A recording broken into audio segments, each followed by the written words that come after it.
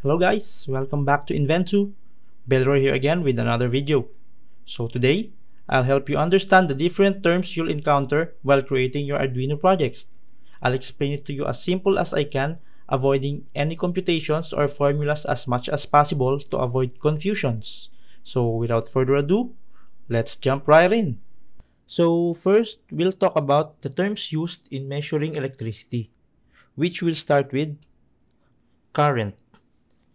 Term used for electric current, not water current you see on the oceans or rivers. But just like water, electric current is used to describe the directional flow of electricity in the circuit. We'll be constantly using this term moving forward. Voltage. So the term voltage, if you watched from our previous videos, is used to power up our Arduino board and its components. Commonly, is 5 volts or 3.3 volts. So what really is a voltage? Let's use the flow of water through the pipe to illustrate this. The pipe being the wires and the water being the electricity. To get the water out of the faucet, we need some pressure to push the water out. In electrical terms, that pressure is called voltage. So in relation to our Arduino board, 3 volts has lower electrical pressure than the 5 volts pin on our Arduino board. Our wall socket or power outlet can output 110 volts or 220 volts depending on the country you are from.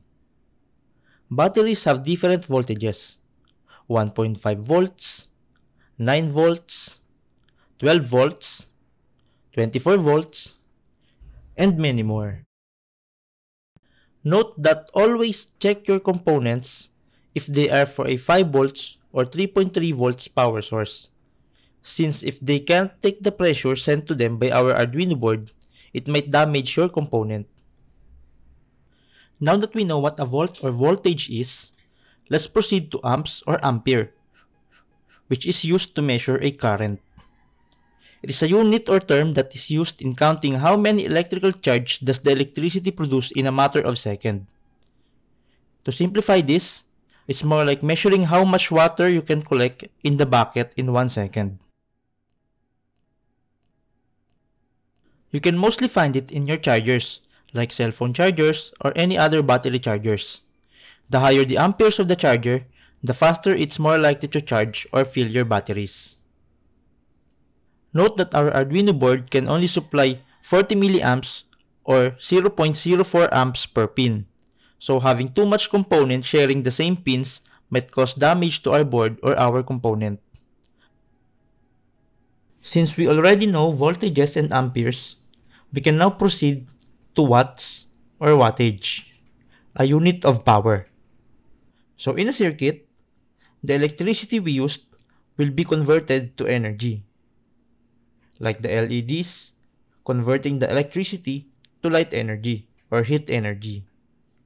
That energy is measured in watts, with the formula of P is equals to I times V.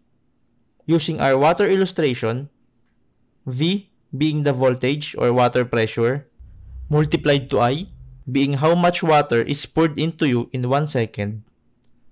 P will be the force you will receive if you get hit with water using a fireman's water hose.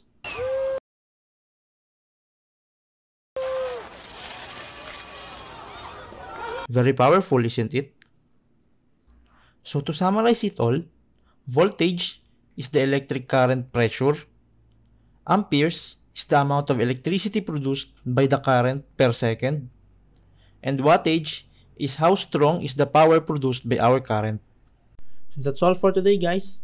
If you have more questions regarding this topic, please feel free to ask on the comment section below, and we'll try to answer it as quickly as we could.